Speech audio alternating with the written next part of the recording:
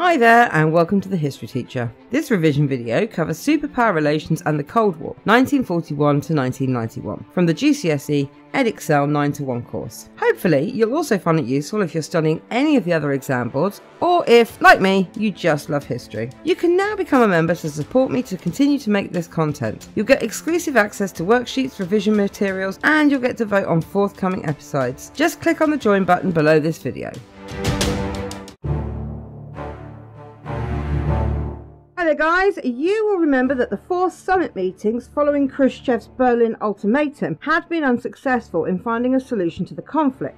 Kennedy had returned to the USA to prepare for war, but Khrushchev was unwilling to risk a nuclear war with the USA. He therefore was looking for solutions.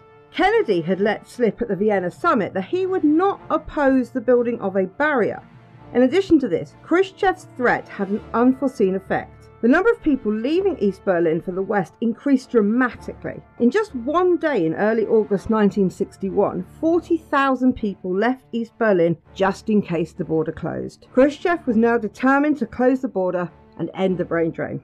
After consulting with Khrushchev, the leader of East Germany, Walter Ulbricht, met with other members of his cabinet on the 12th of August 1961. There, he signed the order to begin building the wall. The citizens of Berlin woke on the 13th of August to find a barbed wire fence enclosing West Berlin. The divide cut through streets and even buildings in some places, separating families and friends and owners from their businesses. Despite this, many people continued to try to leave the East. Another famous example is Konrad Schumann, an East German border guard. Horrified at the treatment of his fellow citizens by the East German government, leapt over the barbed wire fence on the 15th of August. The photograph of his jump has become an iconic image of the Cold War. The first part of the wall was completed by autumn of 1961. One of the questions I get asked the most by students is why didn't people just climb over the wall? And the answer is that it wasn't really just one wall. There were 2 walls divided by a no man's land of around 100 metres. The no man's land contained booby traps, including anti-vehicle caltrops, barbed wire and live mines. There were hundreds of lookout towers containing heavily armed guards. The walls themselves were made of thick concrete and stretched for 165 miles in total. Guards were ordered to shoot anyone who attempted to leave, but it didn't stop people trying. As soon as the escapees set foot on West Berlin soil, they were free and could not be shot at, so people continued to attempt to escape.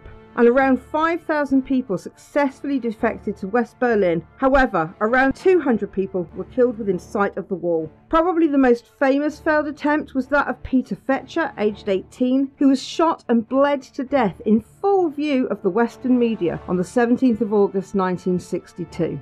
The consequences of the wall were huge for both sides. For Khrushchev, the wall did solve the problem of the brain drain. It was no longer possible to travel easily between the 2 Berlins. The building of the wall also sent a clear message to the West that the USSR would not give up on East Germany, and they would eventually have to acknowledge this. However, it also meant that Khrushchev had to give up on his plans to unite Germany within the USSR, and it was a propaganda disaster because it showed that they literally had to lock people up to make them stay in a communist country.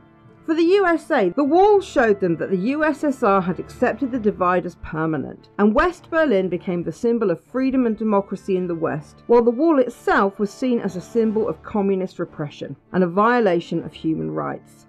However, the wall had been built with no discussion with the West, and this showed the West they could not control the actions of the USSR. In 1963, US President Kennedy made a historic visit to Berlin. He gave a speech and famously declared, "Ich bin ein Berliner," I am a Berliner. This speech was a strong show of support for the people of West Berlin and a message to the Soviet Union that the United States would not back down in the face of communist aggression. He was greeted with cheering crowds and showered with flowers. His visit gave the West Berliners an opportunity to celebrate their freedom, in contrast to the restrictions of East Berlin. Okay, that's everything you need to know about the Berlin Wall and its consequences. I hope this video has helped you to understand the significance of this event. Don't forget to check out my website for worksheets and revision guidance. Thanks for watching, and I will see you next time.